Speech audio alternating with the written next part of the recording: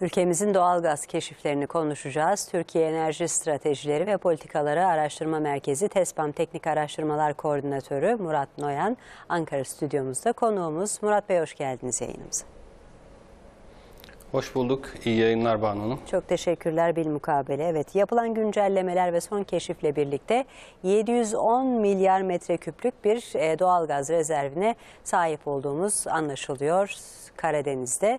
Bu neye işaret, nasıl yorumlamak lazım bu rezerv miktarını?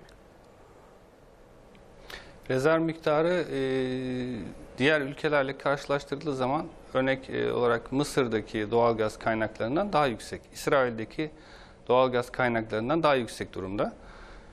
Azerbaycan'daki Şahdeniz'de de çok yakın bir kapasitesi var. Orada 1 milyar ton, 1 trilyon metreküp bir yük var. Biz de 710 milyona yaklaştık. Yaklaşık olarak ona yaklaşmış durumdayız ki Azerbaycan artık gazını ihraç ediyor. Biz de kendi kaynaklarımızı kendi ülkemizde kullanarak cari açığımızı azaltıp ileride de kapasite artışıyla yüksek ihtimalle ihracatçı bir ülkeye dönüşeceğiz. Evet, bu önemli. Yapmış olduğunuz kıyaslama toplum tarafından algılanması açısından da çok faydalı bence. Azerbaycan'ın çok ciddi bir ihracat gerçekleştiği Şahdeniz Havzası'nda 1 trilyon metreküp doğalgaz rezervi söz konusuyken biz de belki birkaç kuyu daha açtığımız takdirde bu rezerv miktarına ulaşabileceğiz. Doğru mu anlamışım? Evet, planlanan yaklaşık 40 kuyu var Karadeniz'de. Bunlar sisteme bağlandığı zaman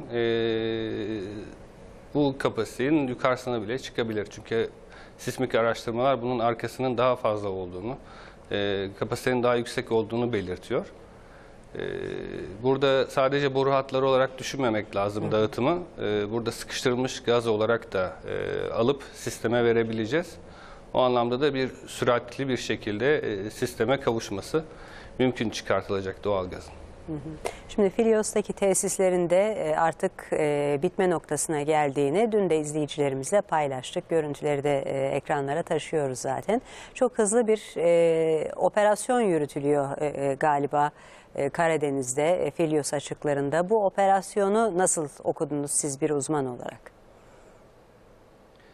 Şimdi mevcutta 2 sismik gemi, sismik tarama gemisi Karadeniz'de çalışmalarına devam ediyor. 3 gemimiz sondajda, diğer bir gemi Akdeniz'de. Gerçekten çok süratli bir şekilde bunu artık kullanılabilir hale getirilmesi üzerine çalışma var. Altyapı hazırlanmış durumda, tesisler hazırlanmış durumda. İnşallah çok yakında yerel kaynaklarımıza kavuşmuş olacağız. Şimdi geçtiğimiz günlerde Cumhurbaşkanımız Türkmenistan'a gitti. Türkmenistan'ın Azerbaycan'la kıyaslandığında çok daha büyük doğalgaz rezervlerine sahip olduğunu biliyoruz. Ancak bunların en azından batıya nakli konusunda farklı bir sürecin de işletilmesi gerekmekte. Hazar bölgesindeki, Hazar Havzası'ndaki doğalgaz boru hatlarından ve buradaki sistemin işleyişinden de biraz bahsetmekte ve Türkiye'nin bu noktada nasıl ayrıştığını da ortaya koymakta fayda var diye düşünüyorum ben Murat Bey. Çünkü bu bölgede özellikle Azerbaycan'ın pek çok uluslararası firmayla ortaklık yaptığını biliyoruz. Hem çıkartma hem de nakil noktasında. Ama Türkiye kendi öz varlıklarıyla bu süreci yürüterek bir fark da ortaya koyuyor zannediyorum. Bu konuda nasıl bir değerlendirme yaparsınız? Türkiye,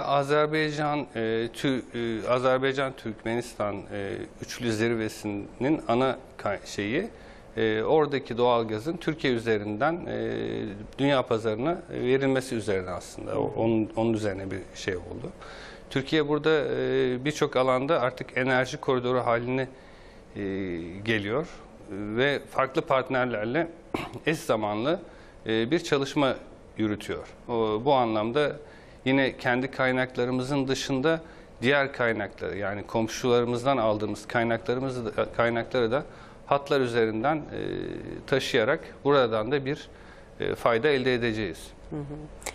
Kastettiğim şey şu, Türkiye Petrolleri Anonim Ortaklığı'nın gemileri yani Türkiye'nin öz malı olan gemilerle bu operasyonun çıkartma ve nakil operasyonunun yürütülmesi durumunu biraz detaylandırmakta fayda var diye düşünüyorum Murat Bey. Bu operasyonun bir ülkenin öz varlıklarıyla yürütülüyor olmasının katkıları sizce neler?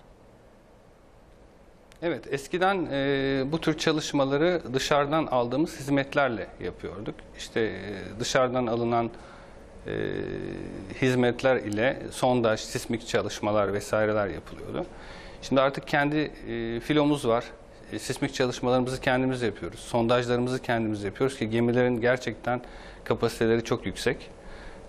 Bu anlamda yakında sadece kendi kaynaklarımız değil, dışarıya da hizmet verebilen, bu filomuzda dışarıya da hizmet verebilir hale gelebileceğimizi düşünüyorum.